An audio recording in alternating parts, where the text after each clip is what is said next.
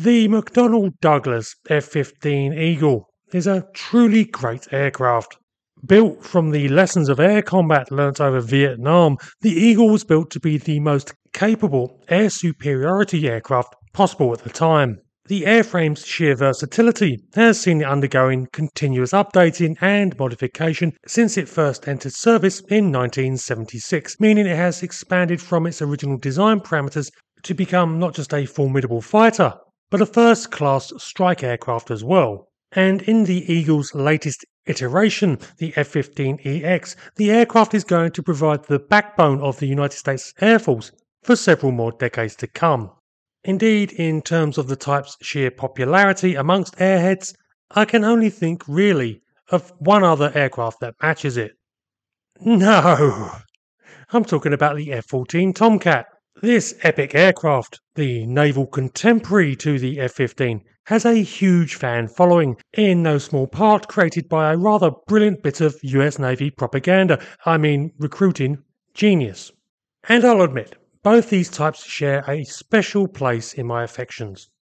But just as when you have two great athletes in a sport at the same time, you have rivalry. And though it isn't remembered so much today, in fact the F-15 at one stage looked like snuffing out the F-14 completely. Allow me to explain, and bear with me because this essentially is the story of two aircraft, actually more like three. With the F-14, Grumman really did manage to cram the proverbial quart into a pint pot, even if the Tomcat was a pretty big pint pot. Designed to be the ultimate naval interceptor and escort fighter, the F-14 originated from the failure of the F-111B and the TFX program, which had sought to create one basic type to fulfill such diverse roles as long-range intruder for the United States Air Force and carrier interceptor for the Navy. The F-111B was a costly fiasco, but important lessons were learnt, and the Navy, who had been extremely dubious about the whole concept anyway, were able to turn to Grumman to apply those lessons to build them the aircraft they truly wanted. Beginning development in 1966, when it became apparent the F-111B was in trouble, the F-14 was selected to be the Navy's new fighter interceptor in 1969. And it was a remarkably ambitious design. The Tomcat employed the most powerful and advanced sensors and weaponry available, with a two-man crew to optimize efficiency in long overwater missions. But it also managed to combine this with a surprisingly agile dogfight performance that outmatched just about anything before it and could, in the right circumstances, match that of the new F-15 Eagle that was in advanced development at the same time for the USAF.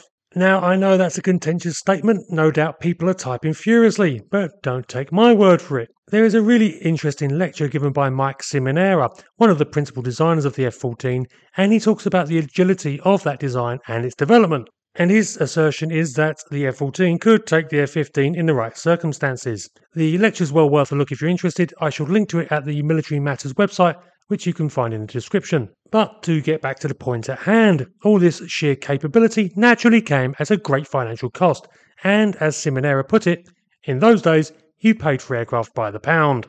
And that proved so with the Tomcat. The F-14 was expensive, considerably more so than the F-15 Eagle. And, as part of the efforts to save on those costs, Grumman sought to utilise two of the elements developed for the failed F-111B. After all, $400 million had been spent on the so-called Sea Pig by the time it was cancelled in 1968, and that was far too huge an amount to simply be completely written off. The first thing carried over was the AWG-9 radar and fire control system, which was fine because it was set up to work with the Phoenix missile. Indeed, the ability to use this missile was a principal requirement for the new fighter, as the US Navy was increasingly concerned about the large numbers of advanced long-range Soviet bombers coming into service, and, more especially, the extremely fast and capable anti-ship missiles that they used, and which had been expressly designed and built with countering the US Navy's carrier task forces in mind. So that was fine. But Grumman also used the TF-30 engine, and this, alas, was a significant problem. In fact, both Grumman and the Navy both knew that this engine was creating issues even during development of the F-111B, And with the F-14, the initial plan were for Grumman to produce a limited run of less than 60 F-14As, which used the TF-30, then switch production to the F-14B, which would use much improved Pratt & Whitney F-401 engines.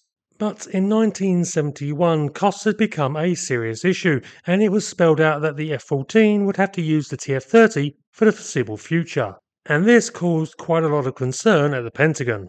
The TF-30 was a powerful engine, but it had some vicious stalling tendencies as well as problems with fan blades coming apart, and the powers that be, though enthusiastic by the prospects offered by the new Tomcat as it began flight testing, were wary.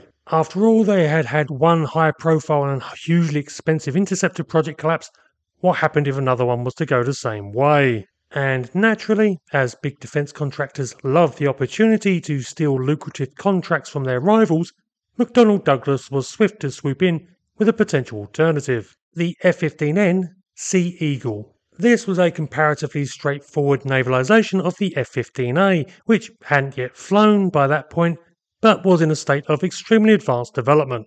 Additional features that would be added to a naval F-15 were folding wingtips to allow the Sea Eagle to stow more efficiently on board carriers, plus a much stronger tailhook. The F-15A did already have a hook for cutting down landing runs at air bases, but it was recognised that the difference in strain from landing on a deck was much greater, requiring also a beefed-up undercarriage. But to minimise complexity, the F-15N would use the same AN/APG-63 radar as its land-based kin, as well as the standard weapon fit of 4 Sparrow and 4 Sidewinder missiles, along with the integral 20mm Vulcan cannon.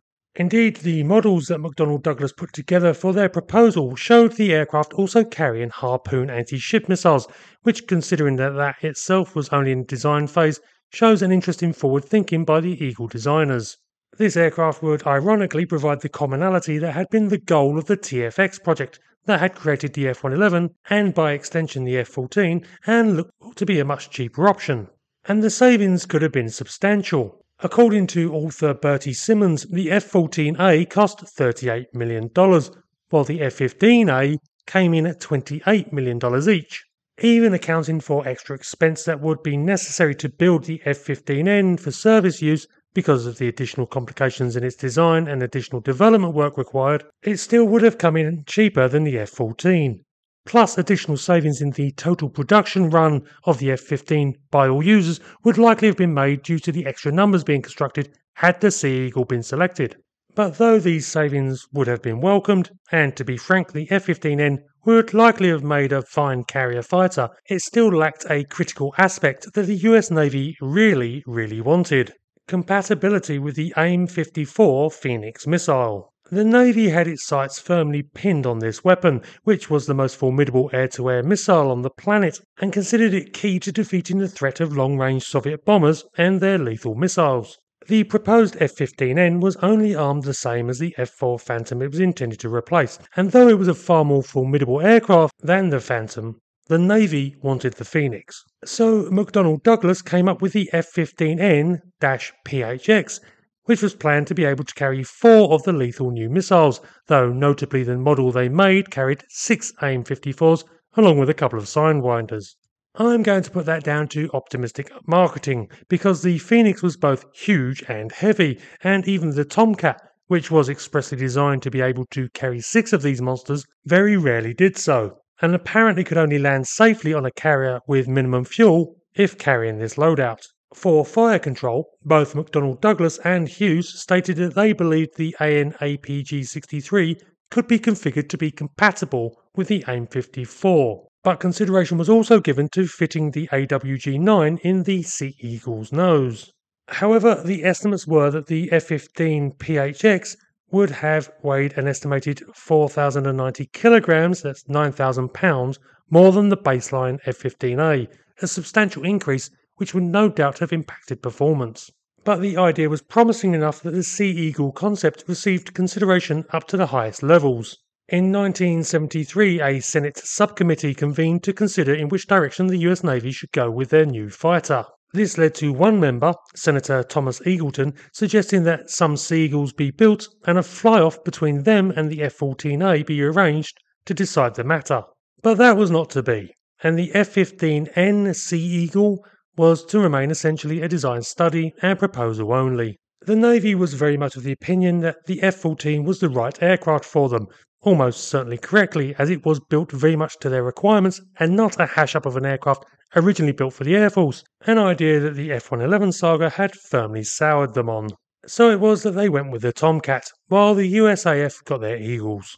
But the whole matter does lead to some interesting points of speculation. What if history is a nebulous thing? Indeed, it isn't history, it's fiction. But it is interesting to consider what might have happened had the F-15N been adopted. Would it have been as good in the role of fleet defence as the F-14?